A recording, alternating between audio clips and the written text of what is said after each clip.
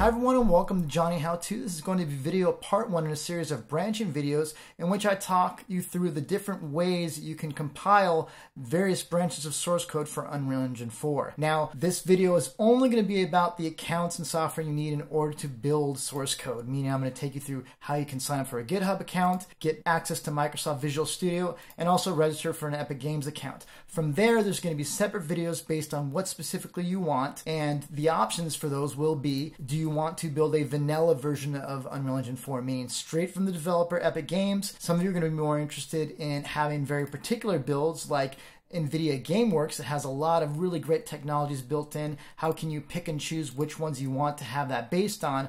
Or if you want to have a collective version of that, how do you find those collective versions and then get those ready to be compiled? And last but not least, when you download a source code version of Unreal Engine 4, those plugins that you might want, those plugins you can't inject like you can in the Unreal Engine Games Launcher. So I'm going to talk about how you can go ahead and download those and compile those as part of your build process. There's 3 separate accounts you're going to want to sign up for at minimum. The first of which is a GitHub account, and eventually once you're signed up, this is where you're going to download the Unreal Engine source code for whatever branch of Unreal Engine you want to compile. Specifically for Unreal Engine, you're going to want to use Microsoft Visual Studio 2015 Community. Microsoft makes it a little bit hard to find that, but in the description for the video I will include a direct link, and go ahead and just paste that into a browser and it will download the web installer for you. The last of the very basic items you will need in order to compile an Unreal Engine version is you need to go ahead and sign up for an Epic Games account, and eventually you use that to link your Epic Games account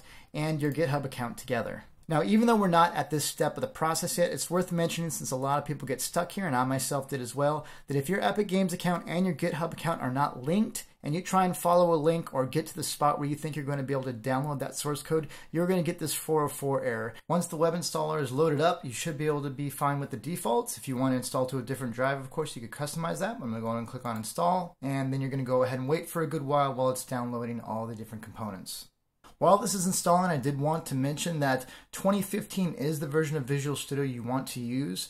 I've used 2017 and 2019, and while they do work on occasion, a lot of times they will give you errors as well. So at this point, 2015 will work with all Unreal Engine source code versions all the way up to 4.2.2 and hopefully above.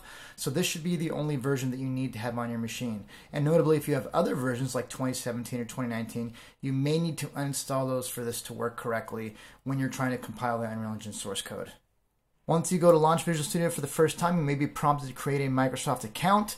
Go ahead and do that. It's completely free. And then once you do that, you should be able to arrive at this exact same splash screen I'm at myself here.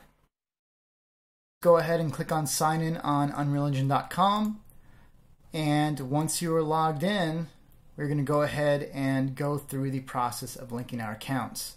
So the first step is we're going to go ahead and click on our account name here and go to personal.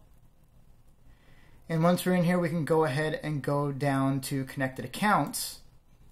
And we want to go ahead, and you can see I already have this connected to my GitHub account, but you want to go ahead and add that account and have it connected. And once you do that and you're logged into both, you should be able to get onto GitHub and get the Unreal Engine 4 source code branches. Alright, so that covers everything as far as prerequisites for building source code for Unreal Engine 4. Go ahead and click on screen to whatever branch you're interested in from here, and I will see you on the next Johnny How To.